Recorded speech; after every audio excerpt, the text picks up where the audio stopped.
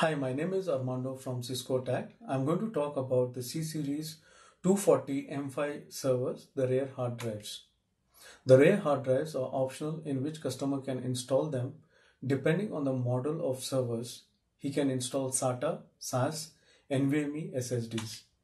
The location of the rare hard drives is next to the power supplies. These hard drives are optional and only 2.5-inch hard drives can be installed at the rear end. There are different hard drive models. Depending on the hard drive models, the RAID controllers can be installed. If there is a hardware RAID controller installed, the management is done using the hardware RAID. For example, the RAID controller that goes with the server is 12G SAS that manages the two rare hard drives. If in case there is no hardware RAID controller, the rare hard drives are managed by the software RAID controller. The troubleshooting is done in the similar way as the normal front hard drives which are installed on the server. You can see there are two types of backplanes that goes with the server, the NVMe backplane and the SAS backplane.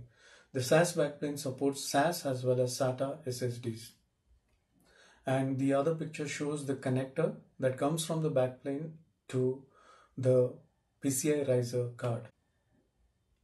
The video shows how the connection is done from the backplane to the PCI riser card, and also you can see the location of the hard drives.